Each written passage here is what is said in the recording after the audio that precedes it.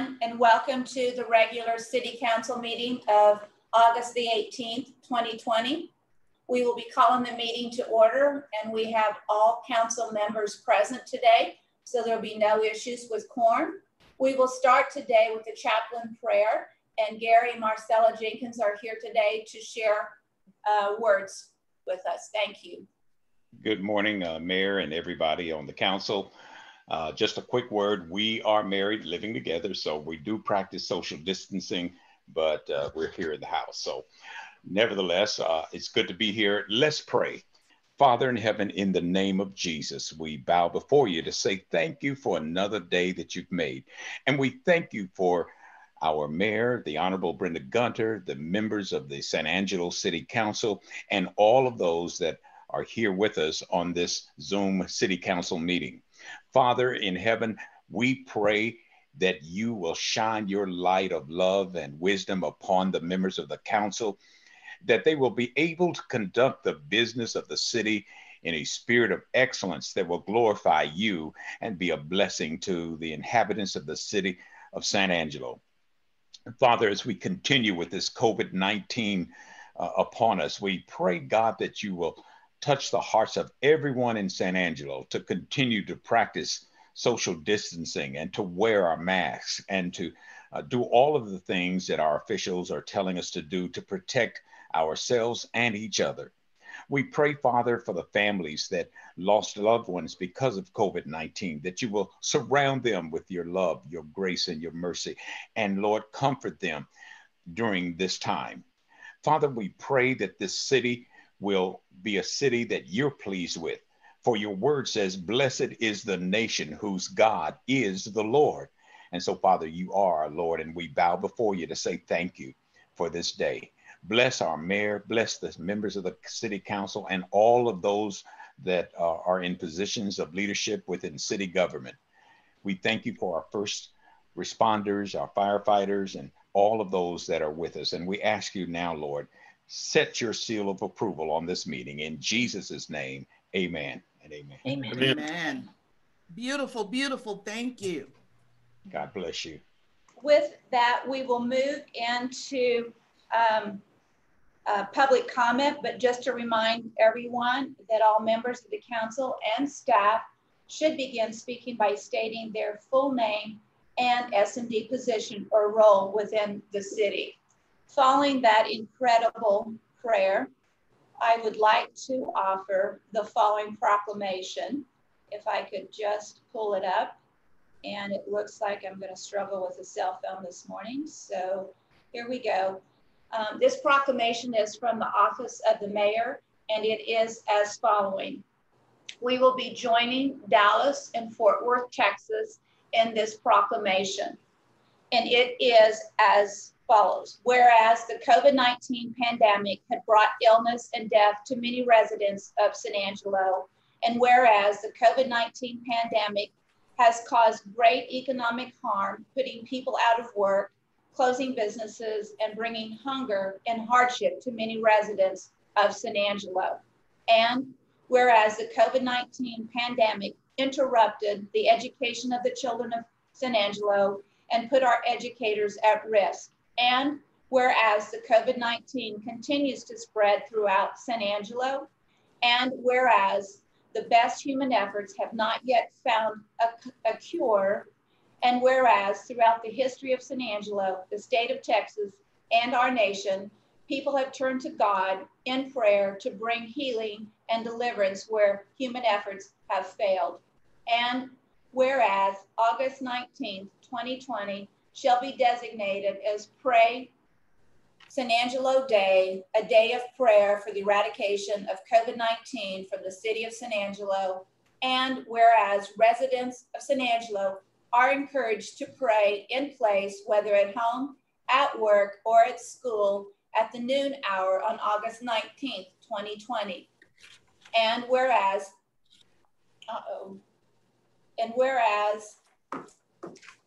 the House of Faith are encouraged to ask their people to pray wherever they are at noon on August 19th, 2020.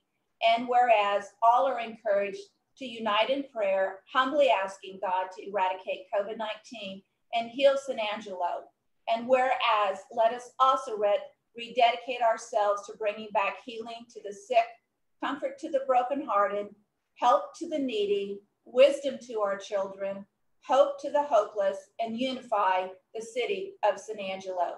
Therefore, the city of San Angelo does hereby proclaim Wednesday, August 19th, 2020 as Prayer San Angelo Day, and testimony whereof we have hereunto set our hands and caused the official seal of the city of San Angelo, Texas to be affixed this 19th day of August 2020.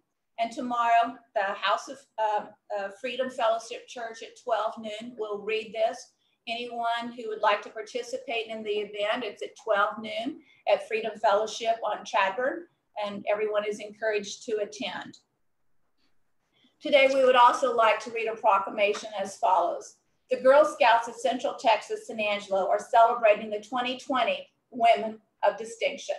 The 2020 Women of Distinction honorees are Bonnie Lou Campbell, Clarissa Darby, Billy F. DeWitt, Mary Frentz, and Camille Yell.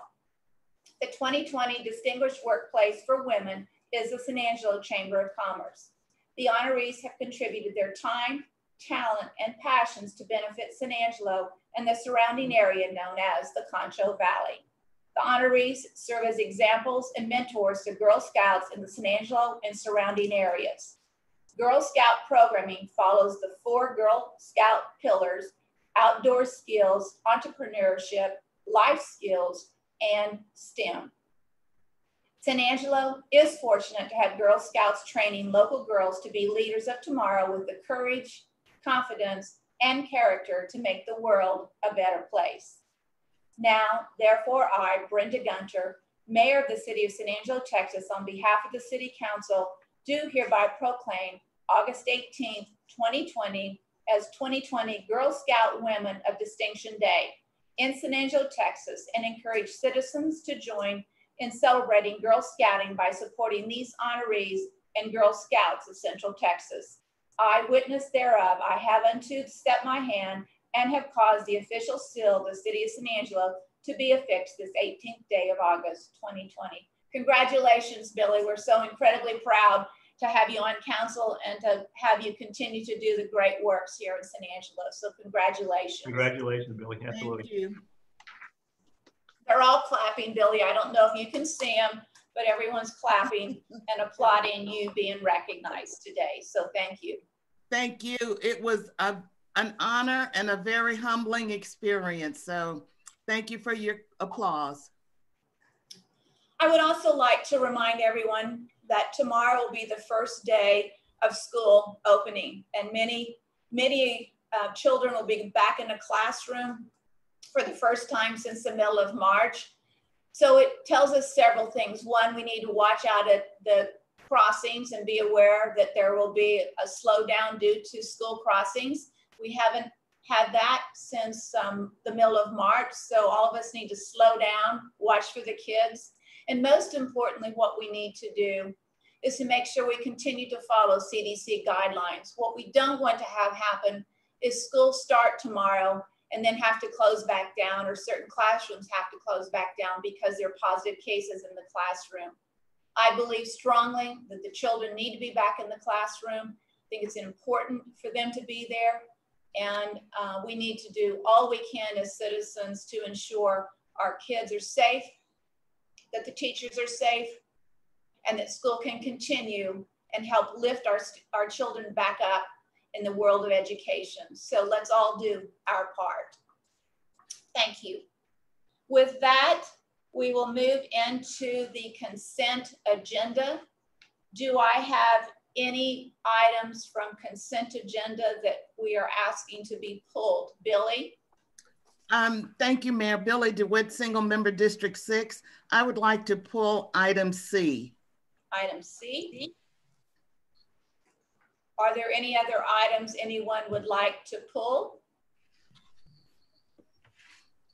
With none, may I have a motion to approve the consent agenda?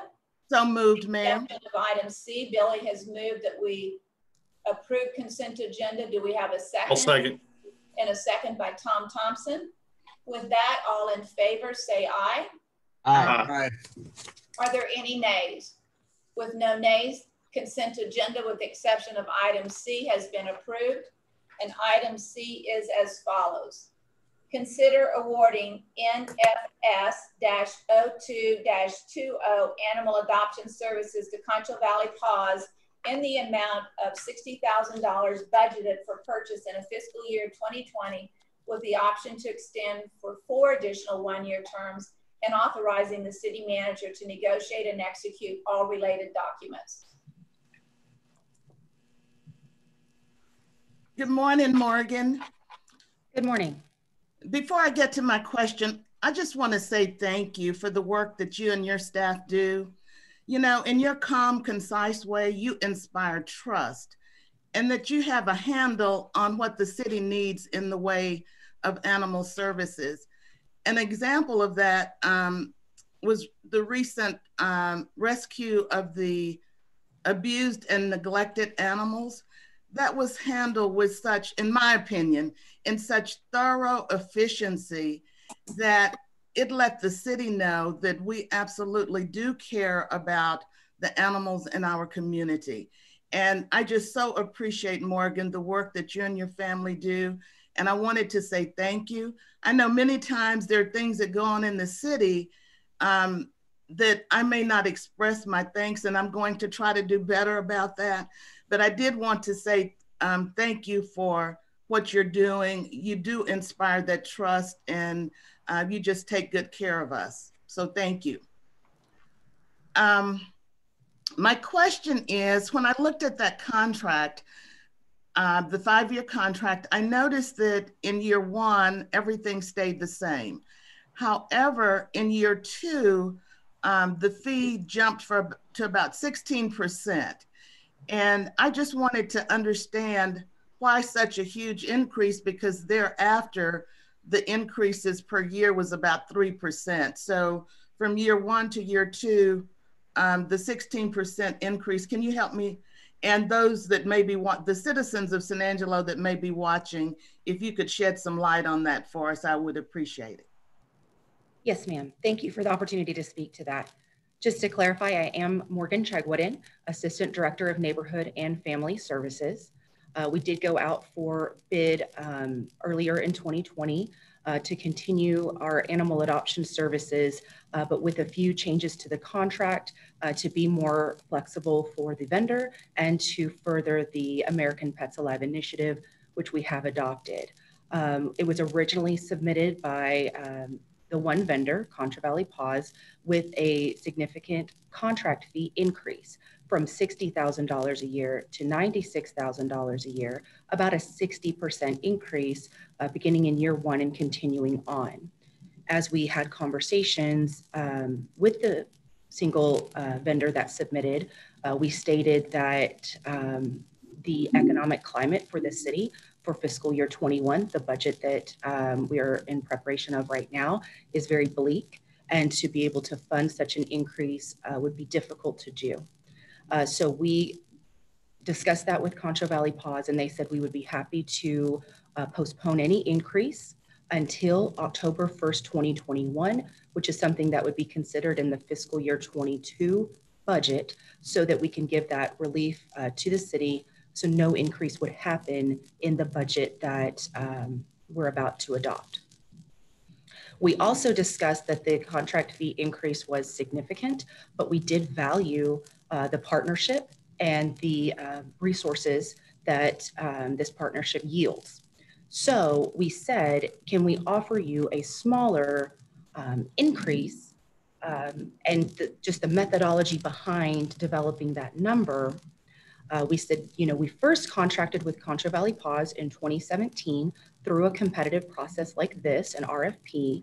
And I don't think that we predicted that this would be a long-term agreement. It was just a 1-year term. And if we had predicted that it was a long-term agreement, we might have adopted an escalation clause in there that each year some increase would be considered or built into the contract. So using that methodology, I went back to the 2017 original contract price of $60,000. and applied a 3% escalation onto 18, 19, 20, 21, and then into fiscal year 22. So the contract fee increasing to $69,556 for fiscal year 22 of the contract is a 3% escalation applied across those years. Then moving beyond into, if both parties are agreeable to continued renewals, year 3 of the agreement would be a 3% escalation of that $69,000 and beyond for a possible total of 5 years of the contract.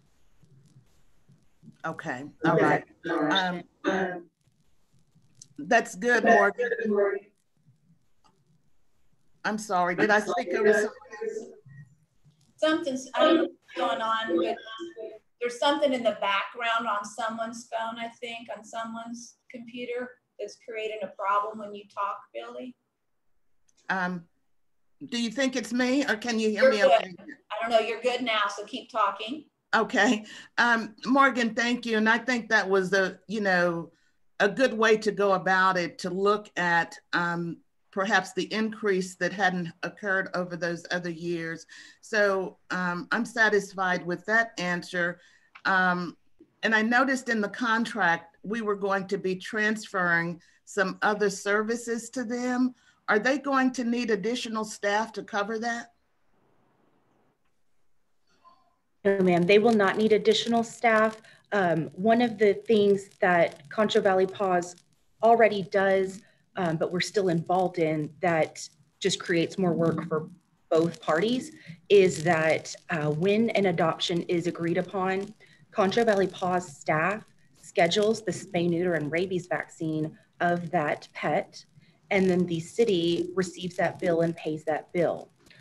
Moving forward, we wanted to assign the selected vendor to be the fiscal agent for adoptions, meaning that that vendor not only would set those appointments and communicate directly with the adopter, they would also collect any adoption fee, and they can set that at whatever's appropriate for the market or the specific animal in question. And they would pay the associated expense of the spay, neuter, and the rabies vaccine. Right now, the fee is set by the city's fee schedule resolution, and there does need to be some flexibility for long stay animals, less adoptable animals to be discounted, or whatever the case may be. And then any associated fees for the veterinary expenses related to that adoption can be offset with donated dollars or those adoption fees to handle. So the selected vendor will assume the levying and collecting of the adoption fee and will assume the duty of paying those associated services. Concho Valley Paws already has staff in place to pay their existing veterinary services for other items, for pets in foster care, for example. So adding the fees for the adopted pets will not create an undue burden on their staff. They will not require additional staff to take on that service. Okay, that answers my questions. Thank you, Morgan. Thank you, Mayor. Morgan, I just think we ought to take an opportunity right now to say the following. The reason we have to have animal services within the city, and we're working on this contract with PAWS, is because people create the problem. The city doesn't create the problem. The animals don't create the problem. It is because people choose not to take care and own the responsibility of taking care of the animals. And so a lot of the frustrations that we have are based off of people not taking care of their animals, which creates a problem for your organization. With that, Billy, do you want to make a motion? Well, does anybody else have a comment or question for Morgan? With none, Billy, would you like to make a motion to approve item C? Yes, Mayor, I motion that we approve item C as presented. Do I have a second? Second, Mayor. Tommy Hebert, single member District 1. Okay, Tommy, thank you. And with that, let's take a vote. All in favor of approving item C, say aye. Aye. Are there any opposed? With none opposed, item C, the consent agenda, is approved 7-0. Today, our agenda shows that we will now move into the closed session. The executive session under provision of Government Code Title V, Open Government Ethics, Subtitle A, Open Government Chapter 551, Open Meetings, Subchapter D, exceptions to requirement that meetings be open under the following sections. A, Section 551.071, consultation with attorney regarding I, contract for ES-03-20 Chadbourne Street Improvements Project. II, contract for FD-0120 EMS billing and receipts. III, Wisner Holdings LLC, DBA South Plains Lamesa Railroad. Item 4, Ford Ranch. Item 5, West Texas Water Partnership. And section B, section 551.072, deliberations about real property regarding I, Wisner Holdings LLC, DBA South Plains Lamesa Railroad. So with that, we will now leave the city council meeting and move into closed session. I'm calling the meeting back to order, and we will now do the regular agenda. Item A says consider items discussed in closed session if needed. There are none to be discussed except as we discuss items on the agenda. So we will move to item B, consider ratifying a resolution approved by COSA DC authorizing negotiation, execution of a real estate sales contract with Wisner Holdings LLC, DBA South Plains Lamesa Railroad, and negotiation of a real estate development performance agreement for the development, marketing, and operation of an industrial rail transloading facility necessary for economic development. And Guy, welcome back. You are on as soon as we bring you up. Guy, can you hear me? Yes, ma'am, I'm back. Okay, good. All right, you're on. We're ready for your presentation. I guess not a presentation, we're just discussing the resolution. And so does anyone have questions for Guy concerning the resolution? Tom Thompson, would you like to make a comment? Is this where I read my statement? Yes, sir. Okay. I'd like a motion to ratify the resolution approved by COSA DC authorizing the negotiation and execution of a real estate contract with Wisner Holdings LLC, doing business as South Plains Lamesa Railroad, and negotiation of a real estate development performance agreement for the developing, marketing, and operation of an industrial transloading facility, with an amendment authorizing the board president to negotiate the real estate contract in conjunction with the executive director of the development corporation, the city manager or designee, the city attorney, and the COSA DC attorney. Okay, there's a motion. May I have a second? Mayor, Tommy Hebert, single member District 1. I'll second that motion. All right, with that, may we take a vote? All in favor, say aye. Aye. None opposed, motion passes 7-0. Thank you, Guy, and let's move forward and get this done. Thank you very much, appreciate it. All right, we'll move into item C, which is consider awarding contingent upon TxDOT concurrence ES-0320 Chadbourne Street Improvement Project Phase A to Titans Act Concrete Incorporated in the amount of $8,892,401.87 and authorizing the city manager to negotiate and execute all related documents. Lance, you're on. Morning, Council. Hope everyone is doing well today. I'm going to share my screen for this presentation, and so that you guys can see what we've got going on today. As you guys are aware, we have been going through the process of our downtown Chadbourne project. We have actually gotten pretty close to finishing up the utility side of that project, and so we are about to move ahead with the street side of that project. And some of the options that we have in front of us, as you guys well know, this Phase A project limit is going to basically go from the river all the way up to the intersection of Beauregard.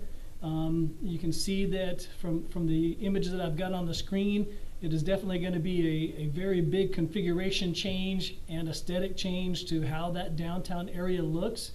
And just to give you an idea of how much it's going to change, you can kind of see the outline of what it is existing, and you can see it's nose-end parking, very straight sidewalks. There are some tree wells and some pavers and things like that, but it's going to undergo a very major change in terms of how that looks aesthetically, and will be very pedestrian friendly as well as business friendly and parking friendly. And so we're excited about this phase A going through and all the changes that will be represented with that change.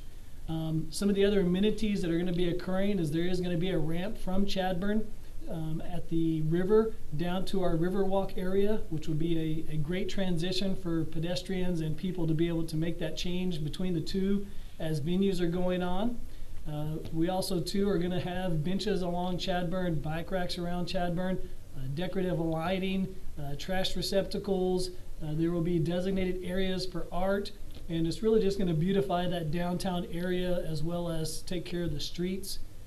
Also too, that we're going to be doing reconstructing all those intersections. A lot of those aged traffic signals will be taken care of and replaced. As you can see, the bulb outs is what we call around the intersections, reduces the distance pedestrians have to be and the time they have to be in the streets. There will be ADA compliant sidewalks and pathways, and so it's really going to change the fabric of how that downtown area looks. We did have a grant tied with this project, and so as a part of that, we were required to issue this under the state and federal requirements and regulations. And so we put out an RFB. We received those bids in July 24th. We had 3 bidders respond to that. It was FNH, Good, and Tyzac. And Tyzac Concrete was the low bidder. I know that a lot of us are not familiar with Tyzac, but they have done several projects here in Texas. And here's some pictures of the project. And so you can see that all the implements that we have as far as planters, the bulb outs, the nose-end parking, the stained concrete, the stamped concrete, the different finishes, all of that is something that they're very familiar with, and they have worked on at other projects around Texas and around the entire U.S., as a matter of fact. And so they also too submitted references. We followed up on all the references, and everybody said that they performed well and within the budget. And so we are asking today that you guys do move ahead with the award of that contract to Tyzac. The amount of that is, their bid is $8.89 million. And we know that we have a constrained budget that we will be working with to see to it that we can keep it within budget. And but Engineering Services is excited about being able to look over this project along with our engineering firm Centurion and provide this great amenity to the city of San Angelo and the downtown area. Did you guys have any questions regarding the process or the project, or any other questions? I think you did a great job of presenting the information, and it's been a project we have followed for quite some time. I'm sure most of council has had their questions answered already, but I'll open it back up for additional questions if there are any. Mayor? Yes. Tommy Hebert, single member District 1. Lance, when would you anticipate actual work beginning on the project? We are currently in discussions with Tyzac as far as schedules. We have actually asked them about what their schedule might look like. We can't have a whole lot of those detailed conversations until it has been awarded as an RFB.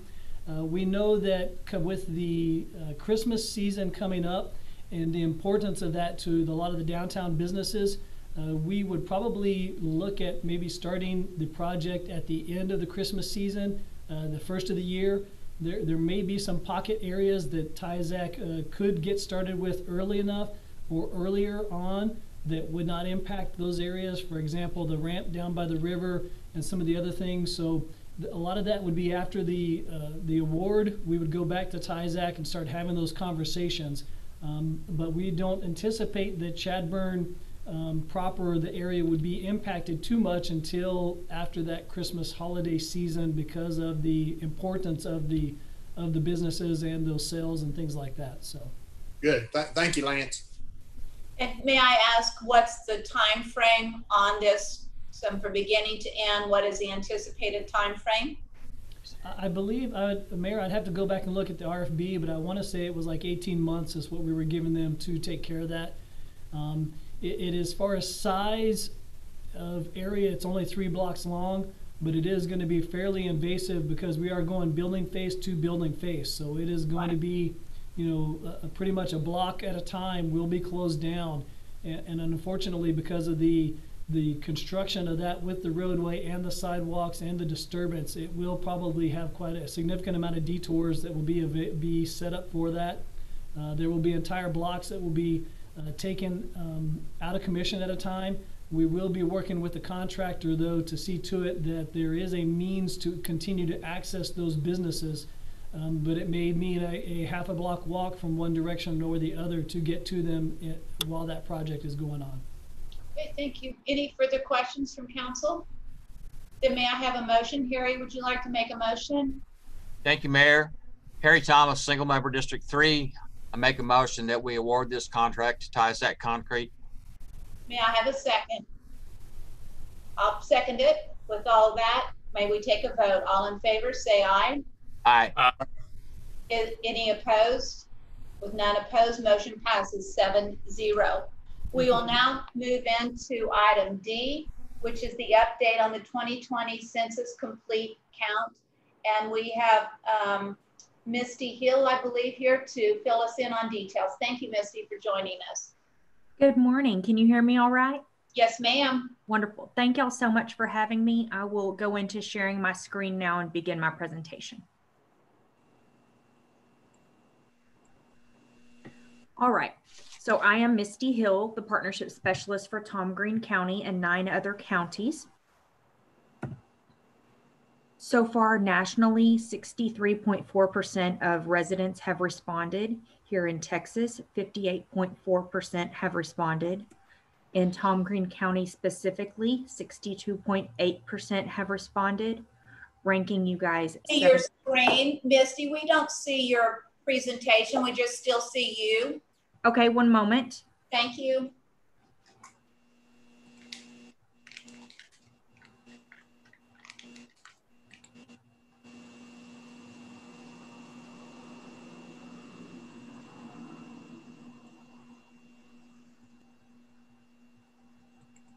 We see it now. Thank you, Misty. All right, thank you.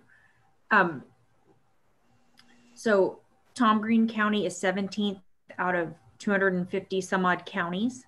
The city of San Angelo has responded 63.9% and is ranked 237 out of over 1,200 cities. So that's wonderful. And you guys have consistently been there throughout the launch of the census in mid-March.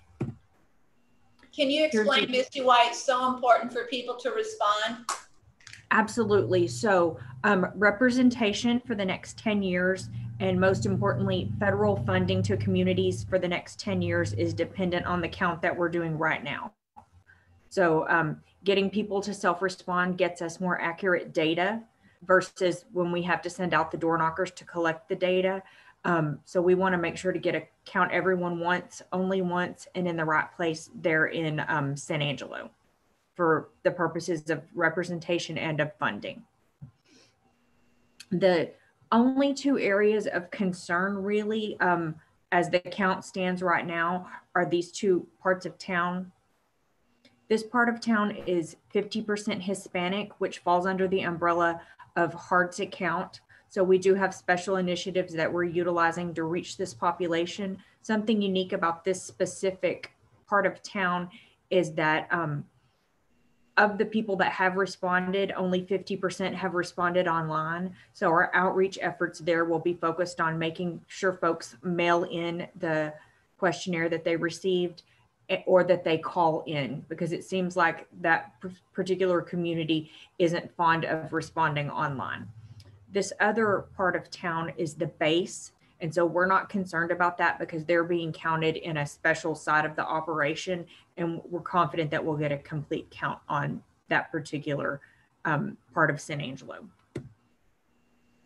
As I mentioned, there are several different ways folks can respond. to the 2020 census. The preferred method this year is the first census that we've offered it online.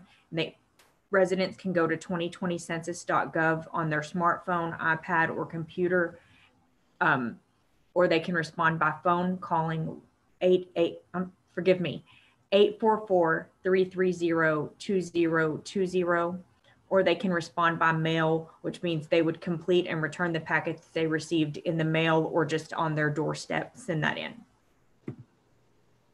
If a household doesn't respond in one of those three ways, we will send out a census door knocker. And it's important that you guys know, and we'll let your local law enforcement know, that these folks could be out as soon as right now.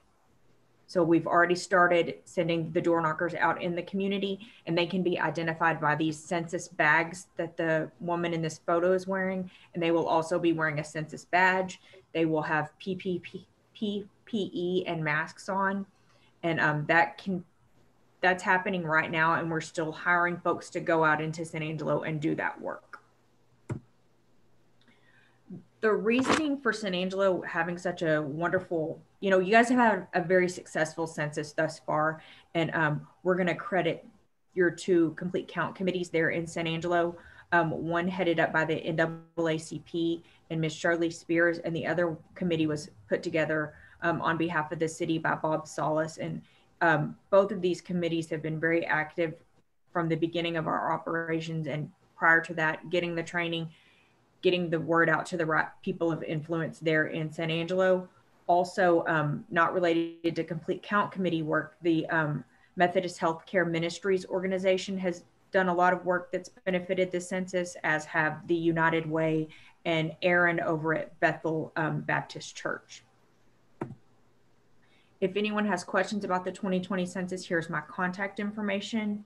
Otherwise, I'm open to answering any of your questions. Do I have any questions for Misty from council? I see none. So Misty, thank you. Keep up the work. We want to make sure everyone gets counted. It's pretty important to San Angelo and to our region in terms of maintaining our representation in Congress. So thank you. All right, we will move on to the next item, which is item E. Consider accepting the recommendation of the San Angelo Airport Advisory Board to approve the final airport master plan and airport layout plan developed by Centurion Planning and Design, and authorizing the city manager to negotiate and execute all related documents. Jeremy, you're on. Good morning, Mayor, council staff. Jeremy Valgartson representing the San Angelo Airport. I appreciate you having me on today. This is a very exciting day for the airport. As you know, we tasked Centurion Planning and Design to doing the master plan about 2 years ago. And really what we're looking for is a good, defendable document that we could take to the FAA and help us to compete for federal grants. So happy to say that the final draft of the master plan is complete. It's been through several processes. It's gone through the planning advisory committees, the technical advisory committees, and also through several public meetings where we got as much data as we could to put into the plan and to justify its cause. Really the intent of the master plan is to get as much federal money as we can, to compete for as much federal money as we can, but then to also show the needs, both current needs and future needs of the community, and how that airport can play a role into those needs. A lot of the plan that you're going to see, a lot of the drafting that you're going to see is driven through FAA standards. One point in case would be the runway. It's a big project, and our airport is an old military airport. It's been designed with old military technology, and we really need to catch up to the current FAA design standards. So you're going to see a lot of that in the plan as you read through it. For the public to know, the master plan is on our website. You can look just on the airport's main page. It's right there on the very front. You can see all 5 pages of the draft master plan. It's exciting to have this document in hand. It's really going to help us to promote the airport. I know you sat through a conversation a little while ago about planes, trains, and automobiles, and that's really been the city's focus. And I think the timing is great to have the master plan done where we can compete for federal money and show that need in our community, and it'll position ourselves well for future growth of commercial aviation, business aircraft, general aviation, industrial and manufacturing. So I won't steal any of Molly's thunder. Molly with Centurion Planning and Design is on, and she will give us a brief presentation. You're muted, Molly. There you go. Good morning, everybody. I'm going to share my screen. We do have a brief presentation to show today.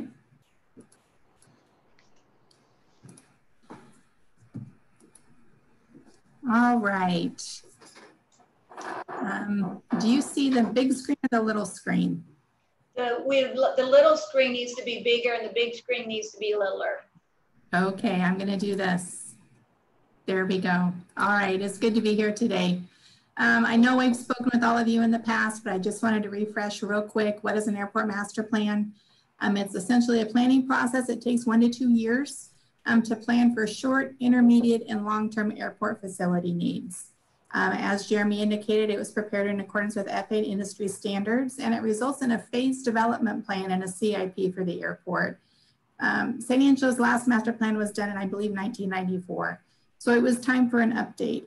The FAA is regularly releasing new design standards and new things need to be done at airports. So this provided a great opportunity to evaluate all of FAA's new standards and put together a demand-based plan. So essentially the city knows where to put things when opportunities come to the airport.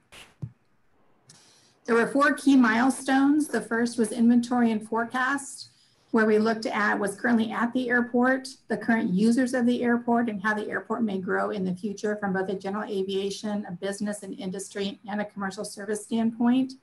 We then looked at facility requirements, what kind of facilities would be needed to meet that anticipated demand and alternatives.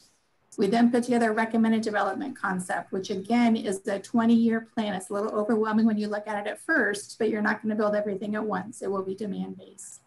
That development concept is then placed on what's called an airport layout plan set. And this is what the FAA will actually approve. And by conditionally approving your ALP, it makes it those projects that are eligible for financial funding able to be put into your capital improvement program. We did do quite a bit of stakeholder outreach. We had a planning and a technical advisory committee for the preparation of this master plan. They met at 4 key points during the planning process. Again, that went in line with the inventory, the forecast, facility requirements, alternatives, and the recommended development concept and financials. We also had 3 public meetings, which were very well attended. The last one we had was in November 2019. Again, these were held at key times to make sure that the city, the residents of the city and the community were involved in this planning process.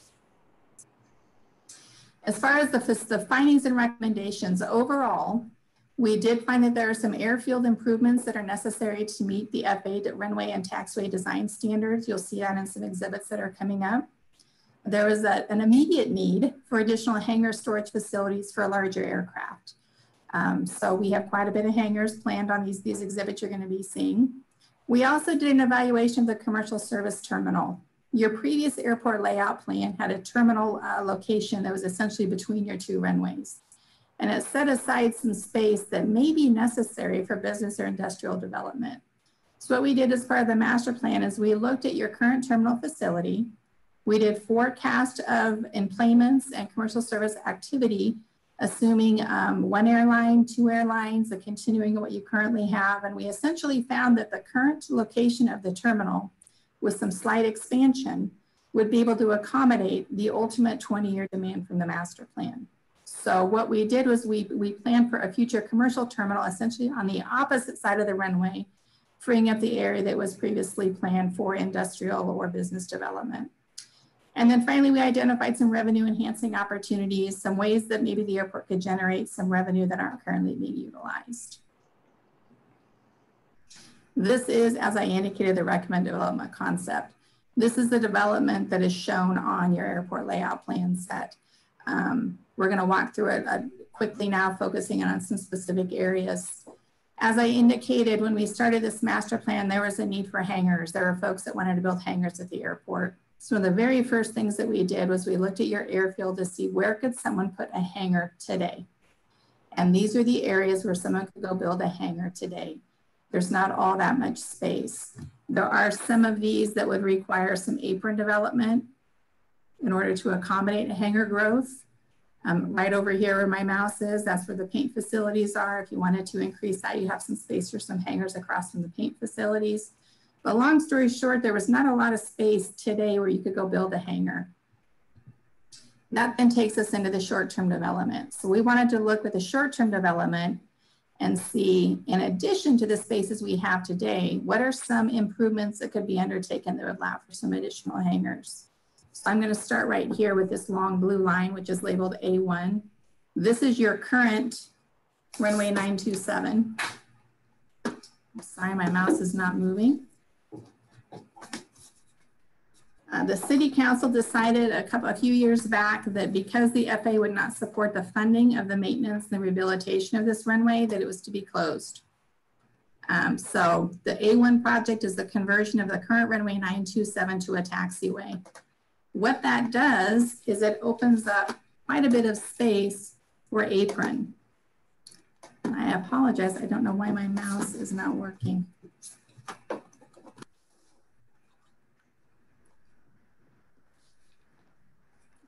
There. Okay. The closure of runway 927 allows for the development of this large apron space. Currently, this apron area is contained within the runway 927 runway protection zone. So by constructing that apron space, it allows for a taxi lane to be constructed down for some hangars. Moving further down the airfield, this is what is referred to as the big GTE hangar. It requires extensive modifications to be occupied. So we propose possibly tearing that building down. You would then construct some apron and there's some space for 4 additional hangars. Continuing down the airfield in the short term again, this is where the airport's current T hangar units are. They're also aging. And so we included a plan to remove 3 of those T hangar units, replace them down here, and then construct some nicer, larger hangars in the midfield of your current apron. And then again, moving down the airfield, these are again for the smaller aircraft at this end of the airport. This final project at the end of the apron is a self-serve fuel farm. In talking to some of the general aviation pilots at the airport, we found that they would like to possibly be able to fuel their own aircraft, the smaller guys. And so we did put a space in there for a self-serve fuel farm. Moving on to the intermediate term development, this is where we really start to focus in on the runway and taxiway projects that are necessary to meet FAA design standards. Currently, the runway protection zone for runway 1836 extends over Knickerbocker Road. And you also have displaced thresholds because of runway safety area limitations. So what we've done is we've shifted runway 1836 to meet those runway safety area requirements, proposed additional connecting taxiways, and we're replacing the pavement that's lost at the other end of the airport. The other project on runway 321 is to what we call decouple the runway ends. Currently, get to the runway 3 end, you have to taxi across taxiway F. The FAA does not consider that to be the safest of operating environments, and so we are extending runway 321 to decouple those runway ends. At the same time, we did a wind and weather analysis, and we found that runway 1836 is actually the best runway to be used during inclement weather. So as part of this runway 321 runway extension, we'd be relocating the instrument landing system to runway 1836. It makes the most sense. This is your primary runway. It's adjacent to the apron. And so these are really the projects down at this end of the runway that we included in the intermediate term. These are the types of projects that compete well for FAA funding. So the reason they're pushed out into the intermediate term, which is essentially 5 to 10 years, is to allow the FAA to appropriately program for that. You will see in the intermediate term, we also have some additional hangar development that was occurring. Over here between the runways is the previous plan had the commercial service terminal. We put something over here. This could be a flight school. This could be an MRO. This could be something else other than the commercial service terminal, because again, we didn't identify a need for that within this planning horizon. Everything you see in gray on this exhibit was included in the short-term plan. One thing I wanted to point out is you'll see your airside is all full through this intermediate term. And so we wanted to look at the back side of the airport. And the intermediate term, we're starting that project where we would dead end hangar road. This would allow us to replace some additional T hangar units down here and start the plan for the development of the back side of the airport over here. Moving into the long term, this is the 10 to 20 year horizon. This is all the way out there. I'm going to start at the top of the exhibit with L23. This is the area that we are recommending be set aside for a commercial service terminal. And the reason for that is, as Jeremy alluded to, planes, trains, and automobiles. If the interstate, and when the interstate comes through San Angelo, it's up on this side of the city. So we wanted to make sure that you're going to have good access to your commercial service terminal from the proposed interstate route. So this area up here would be where we would recommend you put that commercial service terminal. To accommodate that, we're going to need a parallel taxiway on runway 321. We did some additional shifts of runway 1836 to fully meet FAA's runway protection zone guidance in the long-term plan. And then again, we continued the hangar development on the opposite side of the airport. It's important, and you'll see as we were planning these projects, it's always important that when you put a hangar, you put a facility at the airport, you look at what's coming next. So for example, if we would have put a hangar down here where my mouse is, it would have limited the access to the backside of the airport. So our recommendation of airport planners is that you rely on this master plan when people want to come develop on the land side to make sure that you're not impeding future development at your airport. Finally, we looked at your existing airport revenue sources. Because again, you want to find out how can you pay for everything in this master plan. Currently, the airport obtains revenue from airlines, restaurants, concessions, your rental car revenue, your leases, fuel flowage fees, landing fees, all those things that Jeremy collects that help fund the day-to-day operation of the airport. As part of the airport master plan, we did identify some potential new airport revenue sources. Again, this would be through new hangar and ground leases in those areas where we noted you could put hangars. Automobile parking. If the city would opt to choose for automobile parking, that's not a revenue that is currently being collected. We looked at what's called a rental car customer facility charge, or a CFC. This is also not currently collected. Essentially what a CFC is that it's additional funds that are passed through the rental car companies for every day someone rents a car. So for example, at Abilene Airport, they have a CFC where they collect, I believe, $5 a day. I might not be correct on the number, but they collect a certain amount of money per day as a CFC. That again, that's paid for not by the rental car company, but it's paid for by the person renting the car. That's another revenue source that may be available. We also looked at some shared facilities that could increase possibly revenue at the airport. Those would be something like a consolidated fuel farm, the GA self-serve, which I noted earlier, or a consolidated quick turnaround facility. This is essentially where you take rental cars to get vacuumed and cleaned up ahead of the next renter. Currently, you have 2 smaller QTA facilities at the airport. We would suggest consolidating that into one, and again, it could potentially turn into a future revenue source. So as far as the next steps are, if City Council adopts the master plan today, we will submit the ALP to the FAA. For review, comment, and approval. They will route it through their various lines of business, airspace, airports, all those folks, make sure everybody agrees with what's in there, and then they will conditionally approve your ALP. And again, as Jeremy indicated, that is what makes your projects eligible for potential funding in the future for eligible projects. So I ran through that kind of quickly. If you have any questions, Jeremy and I are both available to answer questions.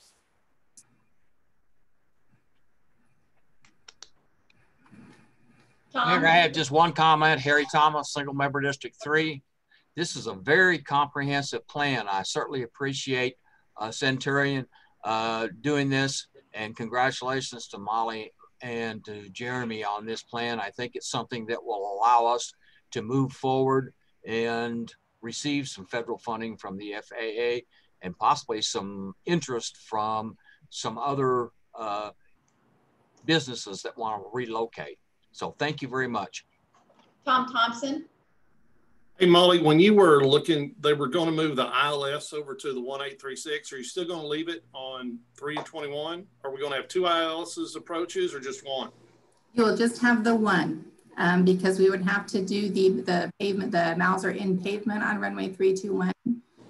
Be removed from runway 321 and be placed on runway 1836. Okay. So with the pending flight school, I mean, is that something we should look at maybe making an adjustment for? If we were to get a flight school, wouldn't they want 2 runways for an ILS, or am I just reading too much into it? But right now, I think so, Tom. What I do know is talking to Scott Wisnowski, what they are going to be doing is using the Skyline building at this point, their hangar space for this flight school. And so unlike where they originally had thought about using the GTE hangar, that is no longer in their thought process. And so it moves from one end of the airport down to the other end of the airport. And I'll just add, because of the current runway configurations where you have essentially conflicting runways, your airport only operates one runway at a time. And so right. It's a single runway airport. So that flight school is just going to operate on whatever runway is available. So if they need to do instrument training, actually putting that ILS on runway 1836 means it is going to be available for those smaller aircraft more often than it would be available if it was on runway 321. Runway 1836 has that predominant wind during those weather events that require the use of the ILS. But for training purposes, you only utilize one runway at a time at your airport. All right, thank you, Molly. You're welcome. A question relative to applying for grants. I know at one point we had a grant, I believe it was for $500,000 to try to attract another airline, of which at that point in time, and Jeremy, you'll probably want to answer this. So come on, I guess you're on.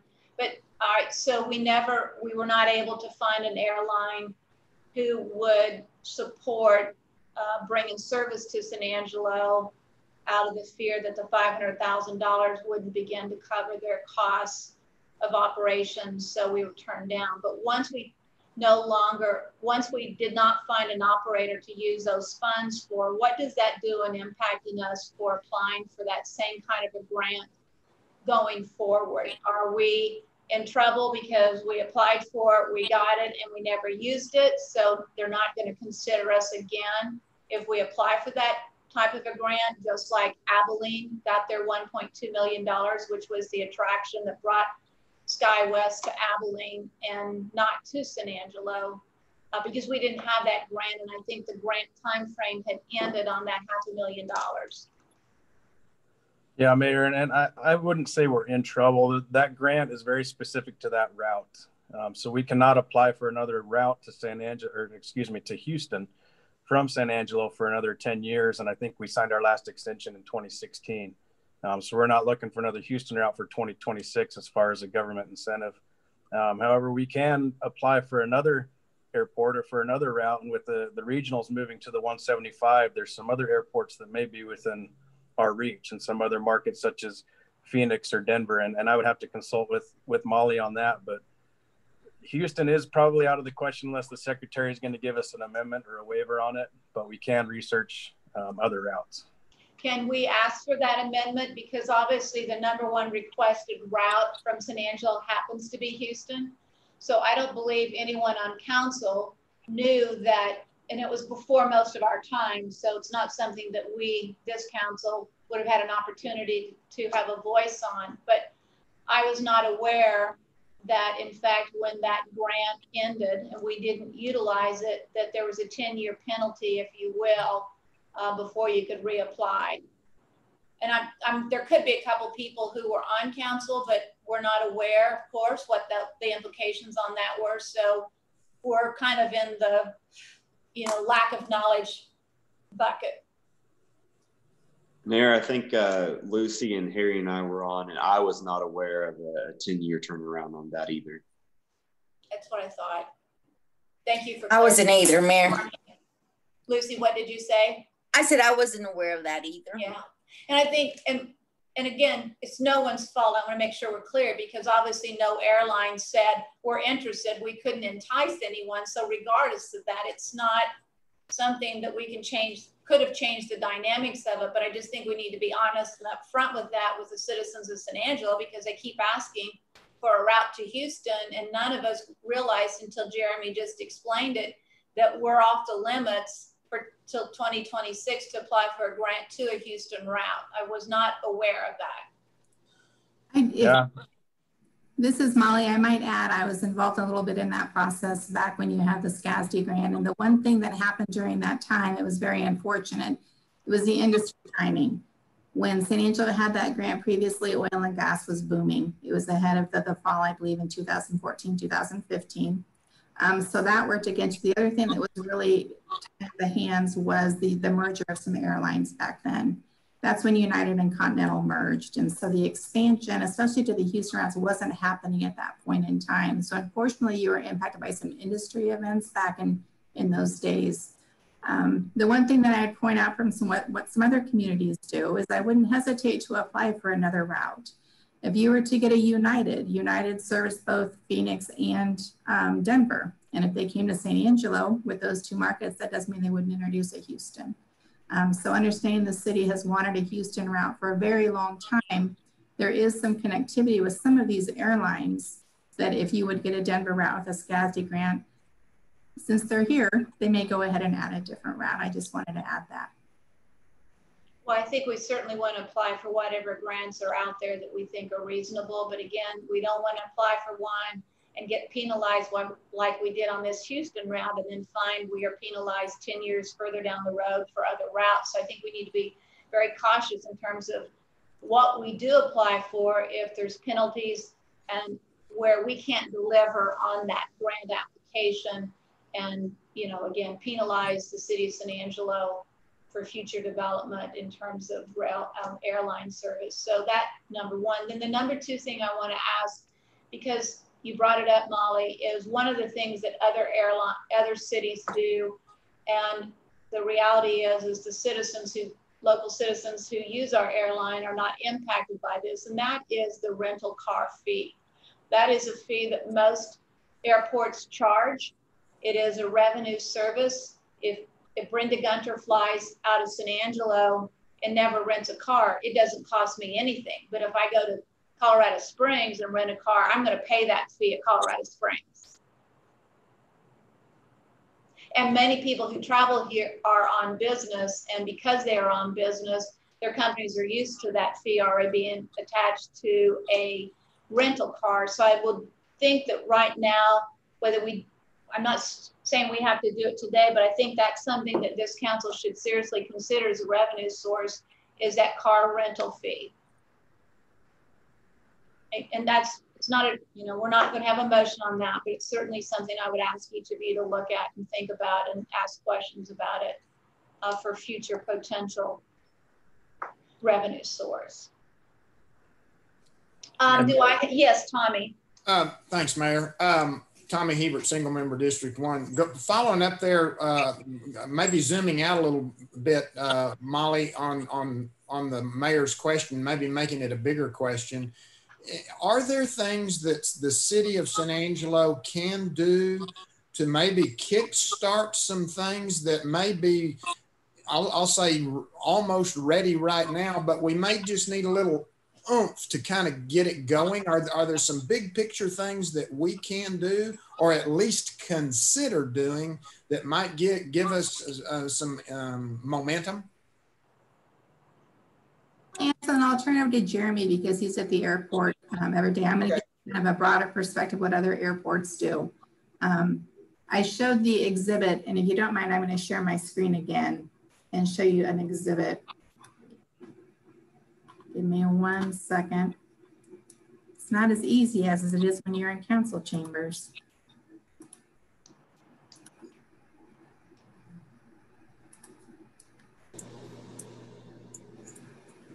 And I'm going to just skip down to this immediate development slide.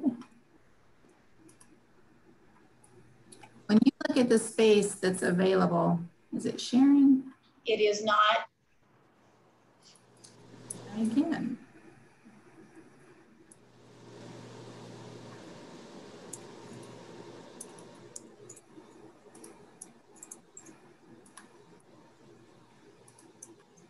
Okay. Well, it's not going to work if I go with the big screen. We'll do it on the little one. We're okay. Okay. Let's see if this works. Oh my goodness. Let me try one more time, and then I will share this screen. Okay, I'm not going to try to maximize it. I hope you can see it. This is your exhibit with your immediate development areas. And Councilman Hebert, what I would point out to you is right now, there is one site on your airport where someone could go build a hangar without the need for apron or without the need of any form of access. All of the rest of these sites require some form of apron construction in order to build the hangar. So when you look at what other airports are doing, what they're doing is they're getting some sites that are ready for development. So I will hop down to this area, for example. This is where your GTE hangar is. That's a hangar that you've been trying to get a big tenant in there for a long time, and because of its location, some of the work that needs to be done, it's been a little bit prohibitive. So maybe preparing this site for some hangar development, or possibly relocating some T hangar units. This would be a more costly project. But again, opening up some more space to allow for some of these hangars to be developed, essentially shovel-ready sites, so to speak. So again, right now, the airport does not have a lot of what I would call shovel-ready sites. You just have these, and those even need a little bit of apron. If you went and made some of these shovel-ready, that's what some other airports do to spur some development. Jeremy, I don't know if you have anything to add to that. Well, I think you had a list, you had a page, Molly, that listed all potential opportunities. It wasn't the pictures and the graphs and whatever, it was line item by line item, some of our revenue opportunities. And I think that's the screen, and we don't have to pull it up now, but I think it is, and I go back to Jeremy. These are things, Jeremy, I'd like you to look at and bring back to council at some future time, the next month, 2 months, in terms of us discussing what some of those potential revenue ideas are, such as the rental car fee, which I think 99% of airports charge. We're just still not in that business. But I think there's things that we can do to immediately start to impact some revenue opportunities, so that if we do need to build some aprons for future hangar development, we have a source of revenue to help pay for some of those aprons, so that we can do, and I know there's people out there who really want some additional hangars. So there are things that we can do to help make these opportunities happen. Right, and Mayor, we have taken this to Airport Board, and they have made a recommendation to bring to City Council. This all happened right before COVID hit, and then we were kind of on halt with the fees. So we'll be coming to you soon with some possible fee increases for those. And the other thing I may say is, as far as air service development goes, if that's the direction council wants to take it, I'm happy to ask the secretary for a waiver on that 10-year requirement. But I also would say that I've been talking to, we're always talking to airlines. As you know, we went to Chicago and talked to United. We're always talking to airlines, and with the data we got from the master plan that shows our leakage and the opportunities here for an airline to come in to make some serious money out of San Angelo is there. So an incentive is nice to have, but we also want to continue to pitch to the airlines that they can come run an at-risk flight and still be profitable in San Angelo. So we do have the demand, we have the need, and I think hopefully soon we'll be offering that service without the government incentive. Which would be great. My big concern right now is that with Abilene getting the Houston route, we'll have a bigger leakage from San Angelo to Abilene now because of that Houston route. And I'm nervous that the numbers that we look at today will be impacted by that, because we know that's the #1 request by citizens of San Angelo is the Houston route. And I'm very nervous that it's going to have a negative impact on our flights. And we'll see with time if that happens. Okay. Jeremy, I would say, just as one member of the council, if you can challenge our thinking and come up with some things that we may be able to do, if the city, let's just call it, it may be an investment. And sometimes you have to invest to be able to grow some things. So as one council member, don't be afraid to challenge me with some opportunities that you may foresee out there that could help us address really what the mayor just said. So I would encourage you and the airport board to say, here's some things we could do. You may cost, may cost some money. You may have to invest, but here's what it will yield. So to get things going, please don't hesitate to do that. Lane, I see your mute coming on and off. Did you want to make a comment? I didn't see your hand raised, but didn't know if you were trying to make a comment. I am. I was just waiting for the right time. It's for Molly. A question for you. On average turnaround time, once this is submitted for review, what have you seen in the past for a project like this?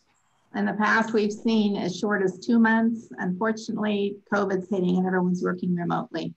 So you're very fortunate. You've got Marcelino Sanchez as your program manager, and Jeremy and Marcelino have a great relationship. So we'll expedite as much as we can, but I will say with everyone working remotely, things have slowed down at the FAA review process. Well, the other thing I want to say is, you know, we've talked about the grants that support adding flights, but Jeremy, I know you're very well versed in grants that exist or will exist for some of the development of these projects that we now see that we will need to do or want to do with this master plan. So one is grants for improvement of the airport, and two is grants applicable to trying to secure an additional airline. So they're two separate things. We need to be working on both areas to really continue to make this airport the big economic driver that it can be. It has the potential to be. Right, and another question for Jeremy. Go ahead, Lane, go ahead. Do we have any kind of a project going where private aircraft owners who use hangar space and they're in the local areas, Midland, Odessa, but a lot of times they'll fly here. Are we approaching them to see if they would like to relocate their aircraft here in the additional hangar space that we're potentially going to build?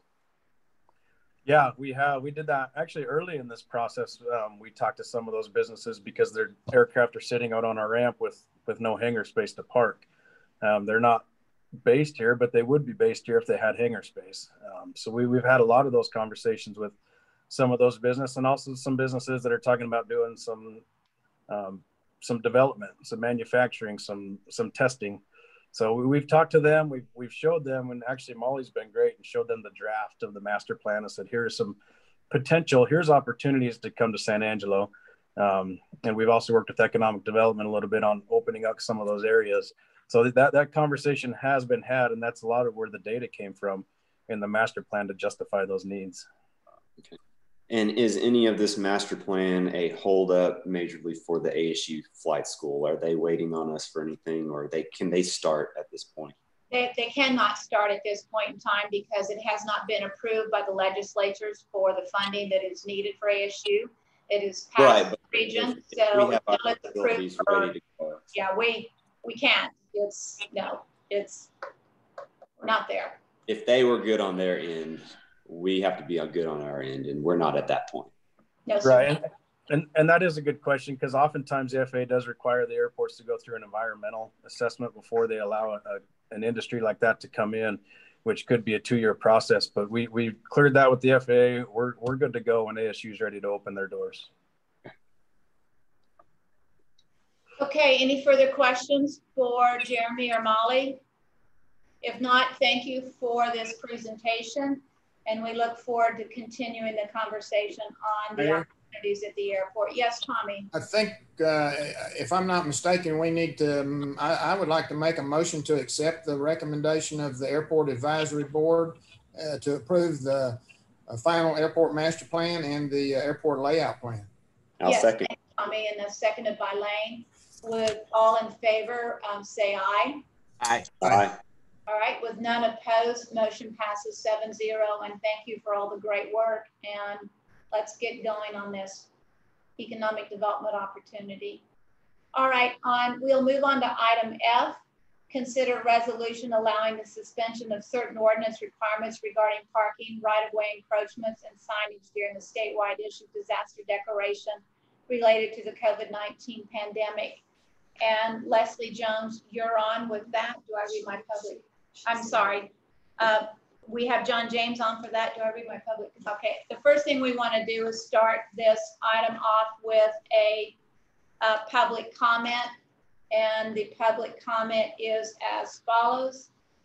Twin Peaks Restaurants would like to voice our support for agenda item number 7F, allowing the suspension of certain ordinance requirements regarding parking, right-of-way encroachments, and signage during the statewide issued disaster declaration related to COVID-19.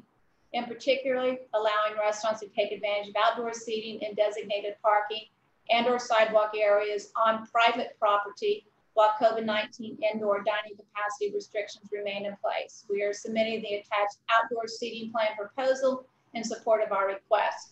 Adopting this item would help increase revenues for both businesses and the city and would also allow additional employees to return to work due to increased capacity. Thank you for your kind consideration. All right, John, you're on.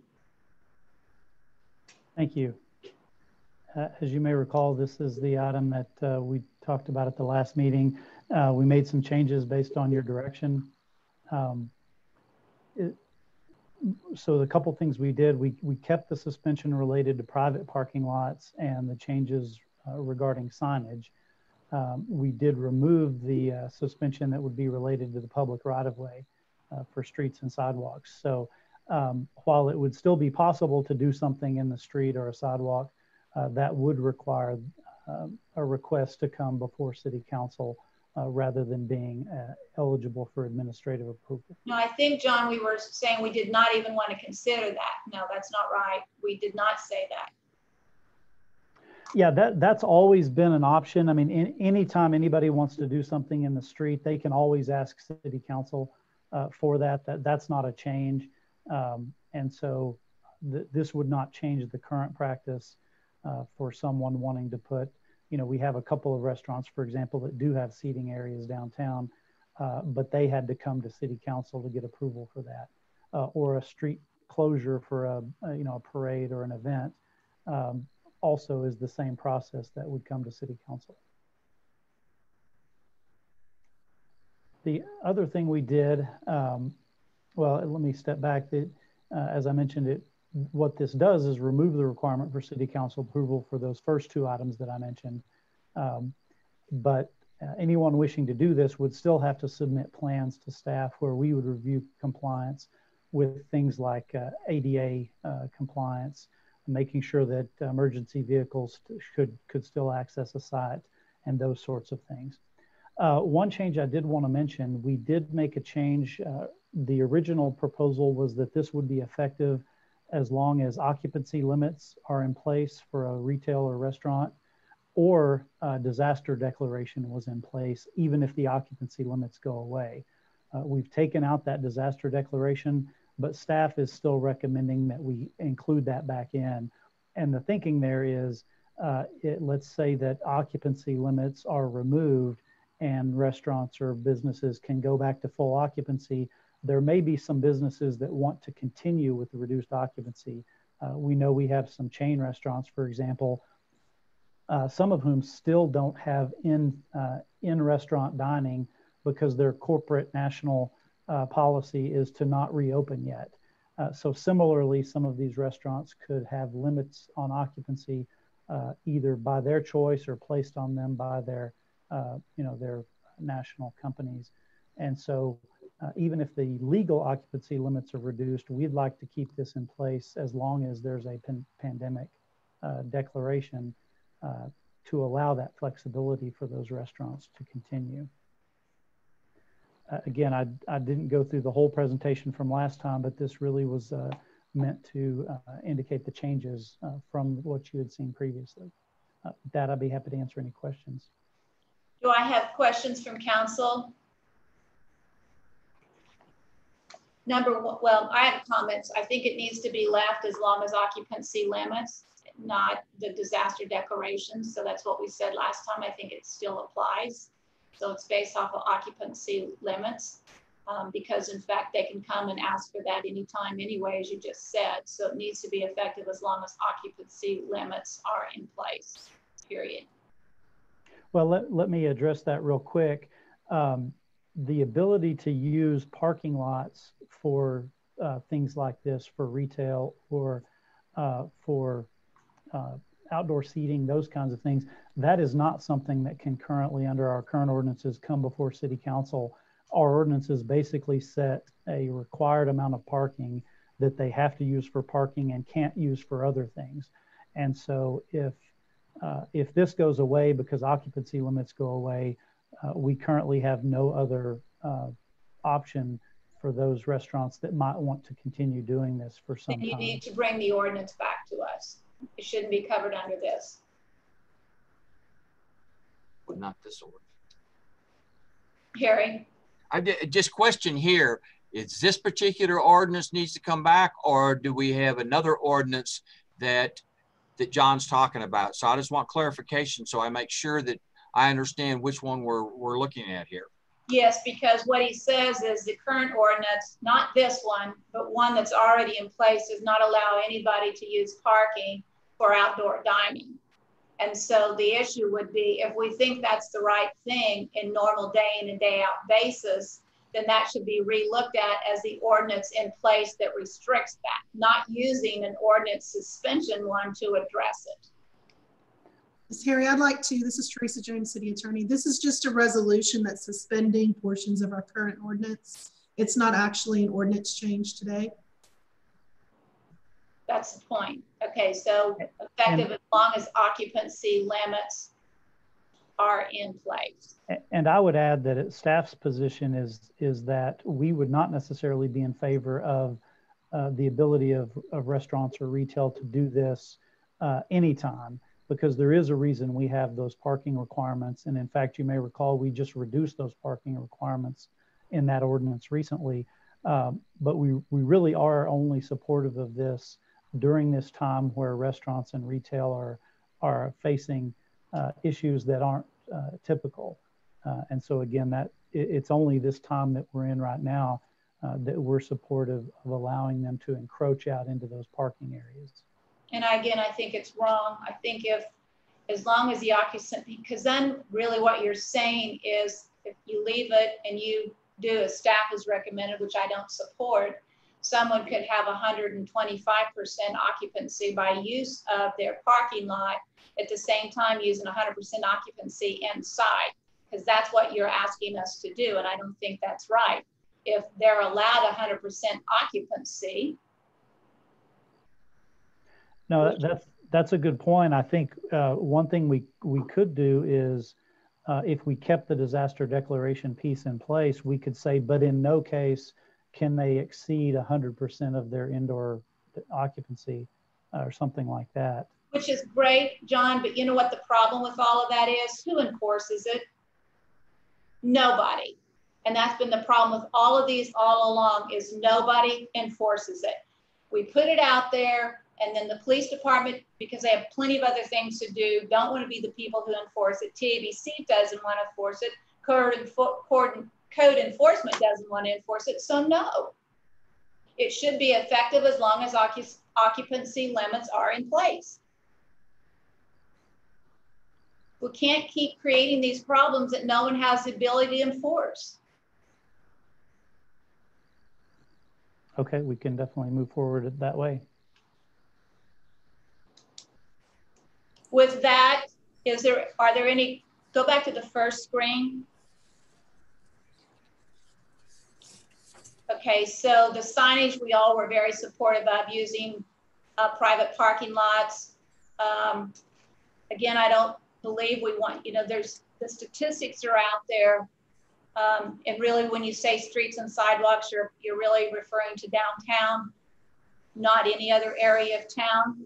And right now, I don't think there should be anything even in here for council to approve during this ordinance suspension conversation, because the amount of accidents, and it's well documented right now, those cities allowing streets, particularly the accident rate has gone up fourfold. And we don't have wide enough sidewalks downtown to allow for ADA. And those people who already have permits to use their sidewalks have had to pay for that ride. So for me, it's eliminate the remove suspension related to public right-of-way.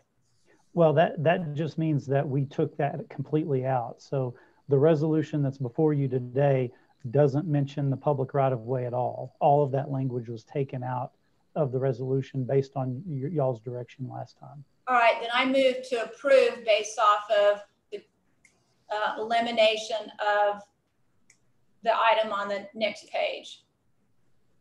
Harry Thomas, Single Member District 3, I second that motion. All right, all in favor say aye. Aye. Aye. None opposed, motion passes 7-0. We'll now move on to item G. First reading and public hearing of an ordinance providing for the abandonment of approximately 0.688 acres, 60 by 500 feet of South Marie Street, being an unpaved north-south portion of street right-of-way located southeast of the intersection of South Bell Street and Roosevelt Street. John, you're on. Yeah, as you mentioned, this is a abandonment of south end of Marie Street. You can see here on the map. Hopefully you can see my mouse here. You may recall that this piece just to the north of Marie Street was recently abandoned as well. So that piece no longer exists. And as you can see, this piece shown in red here, it continues south from Roosevelt, but it ends here at another property. And so it does not continue all the way through. So it's basically a dead end, but it has never been constructed. And so there's no road there at all. The area is in the future land use for commercial, and the current zoning is of the adjacent properties is either general commercial or single family residential. You can see this does not provide any connectivity really to for any future connectivity, partly because the Marie Street to the north has been abandoned. It does end in a dead end, but even if that was ever continued, it would go down to St. Anne and end there because of the city and school district maintenance facility. It couldn't continue south at all. Did you all go out and drive that? Well, yes, except the area of this right of way itself, the road has never been constructed. So it was platted years ago and was never constructed. And now the owner requesting this owns the properties on both sides of the street and wants to proceed with a development that would tie both of those properties on either side of this together. I know, I just want to make sure that we haven't just looked at it on a sheet of paper, that we've actually physically gone out to this property and taken a look at it and make sure that what it says on paper is what it is in reality. Yes, multiple staff have gone out and as, well, I'll get to that in a second. This was sent to all of the relevant departments, Public Works, Engineering, planning and permits, as well as outside entities that we send all of these requests to, including utilities and other folks like that. Okay, thank you. Sure, we did send this out to the surrounding property owners. We did not receive any responses either in favor or in opposition. Just a few pictures. I'll go through these pretty quickly, but. Is that water? Yes, it must have been just after a rain. It's the cleanest water I've seen around here. You can see the picture on the right is that existing piece of Marie Street that did exist, but that was recently abandoned by City Council. And this picture on the left is looking south at the portion that we're talking about today. And you can see there's no road there. Nothing has ever been constructed. A couple more pictures. This is farther south. On the left is farther south of the abandonment area, and then the adjacent property that's currently undeveloped. And this is looking on Roosevelt Street, the street that the Marie Street comes off of. Roosevelt Street is planned to be a major collector at some point, and I'll maybe mention that. Let me go back to the map real quick. Something I did forget to mention. Here's Roosevelt Street to the north of the subject property.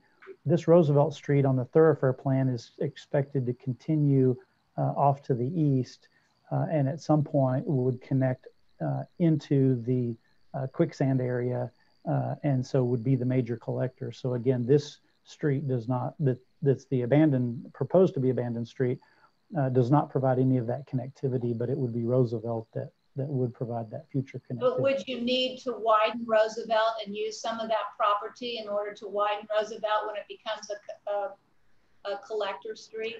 It would, but as I mentioned, these properties to the south, as well as the properties to the north that recently abandoned the other part of Marie Street, When they come in to develop, one of the requirements of both of these abandonments would be replatting. And so at the time those properties come in for development and replat those properties, they would dedicate to the city that additional right-of-way that's necessary for the water right-of-way needed for Roosevelt. All right, so that's part of the process. That's correct. Okay. Just briefly, as I mentioned, we did send it to relevant departments as well as utility companies. All of them were in favor of this with no objections. It is part of a 1930 replat, but as I already mentioned, the street was never developed. It's not in the city's master thoroughfare plan for a future extension of any thoroughfare. And all of the adjacent properties already have frontage on other streets, so it doesn't create any issues of landlocking any properties that wouldn't have street access.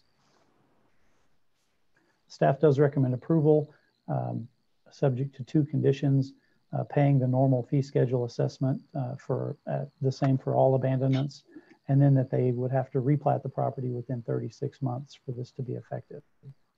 This did go to the Planning Commission in July, and they also recommended approval unanimously. With that, I'd be happy to answer any questions. Are there any questions for John James on this item? I have one. I don't have any questions. All right, do I have a motion? Lucy, can you make a motion? Lucy? Let me get unmuted. Yes, ma'am. I make a motion to approve as presented. Okay, do I have a second? Harry Thomas, single member District 3. I'll second that motion. Thank you, Harry. And with that, let's take a vote. All in favor, say aye. Aye. Aye. With none opposed, motion passes 7-0. Thank you, John. Thank you. We will now move on to item H, which is the first public hearing and introduction of an ordinance amending the budget for the fiscal year beginning October 1, 2019 and ending September 30th, 2020 for grants and capital projects. And I do have a public comment. I will read it. Please find my comment. This is from Alan Prest. And it says, Mayor Gunter and members of City Council, I am concerned about the proposed budget reduction to health services while our community is in the midst of a pandemic. Health services is responsible for public health emergency preparedness. The city's website states, public health emergency preparedness is responsible for planning, preparing for, and responding to all types of public health threats and emergencies that impact the health of San Angelo. As of August 13th, COVID-19 has caused the death of 41 area citizens and 364 hospitalizations. Our most recent 3-day positive test was 24.1%. That is nearly 5 times the rate recommended for communities that have the disease under control. Earlier this meeting, Council approved the designation of an alternate local health authority. It would be prudent to hear from our public health officials to ensure appropriate funds are budgeted for the coming fiscal year to address the COVID-19 public health emergency. It does not seem responsible to cut funding for health services and public health emergency preparedness in the midst of a pandemic. Too many P's going on here. Thank you for the opportunity to be heard. And that's from Alan Press, resident of District Number 1. And with that, Tina, you're on. Thank you, Mayor.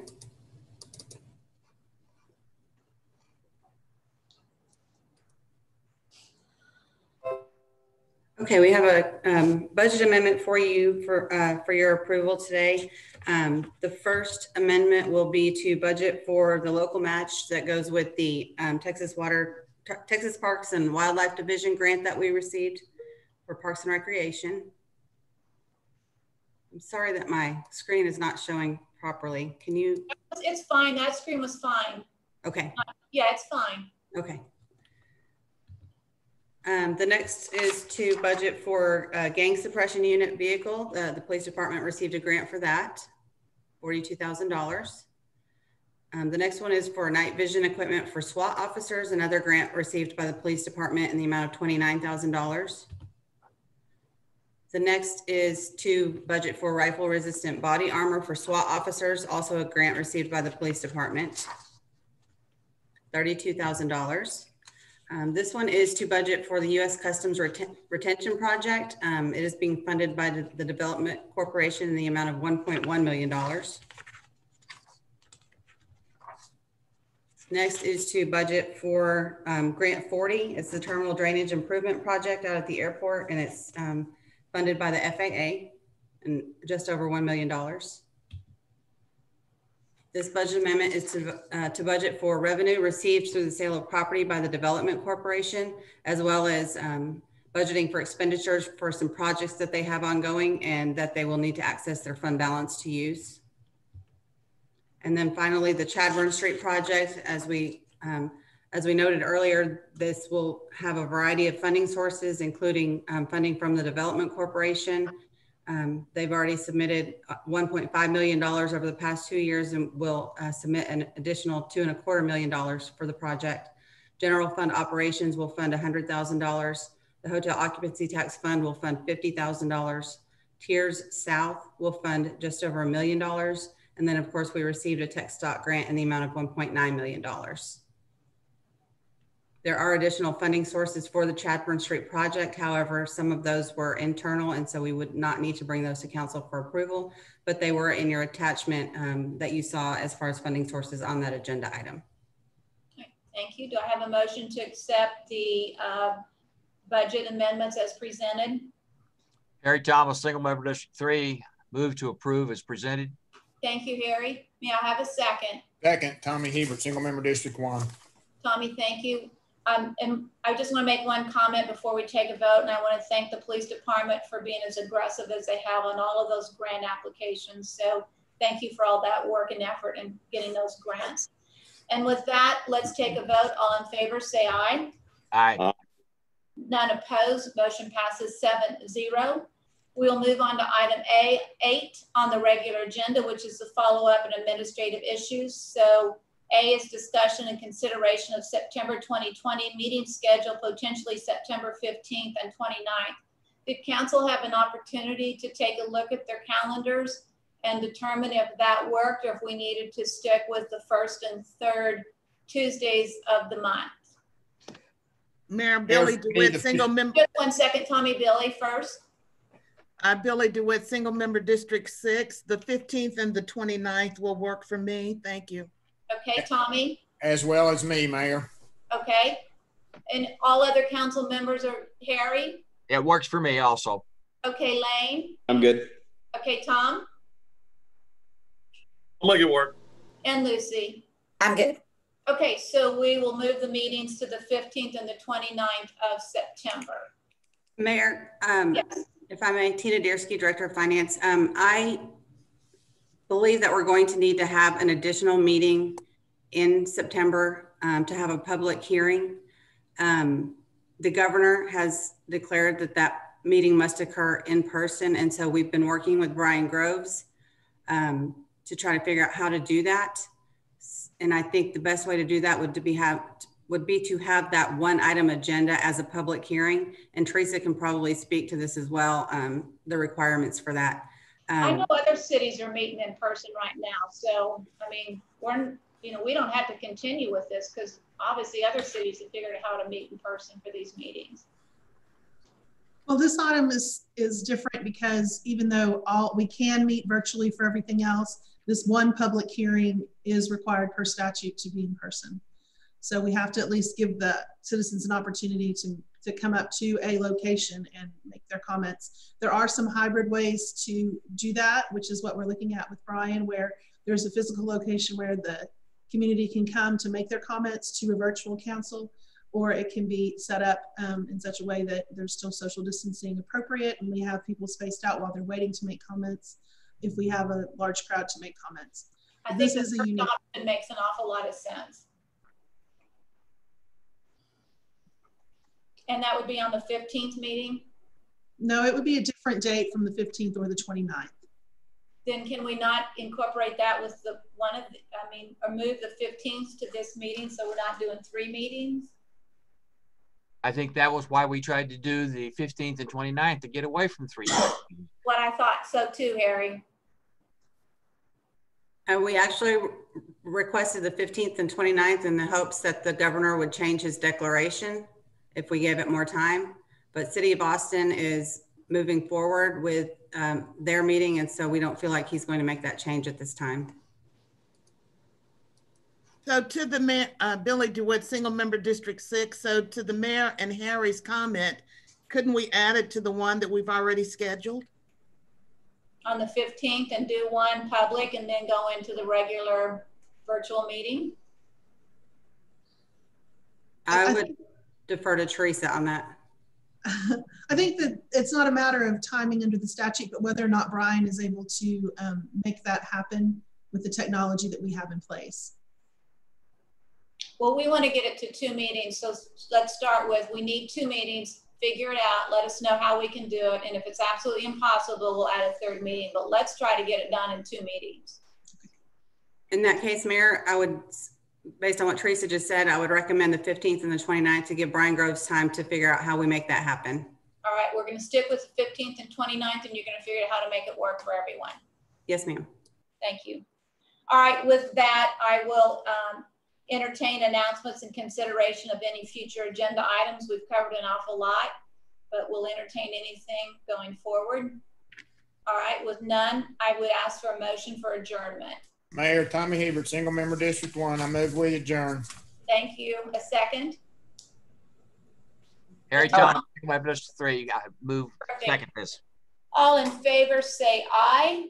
Aye. Aye. We are officially adjourned at 12:02 p.m. Thank you, everyone. Everybody be safe. Bye. Bye.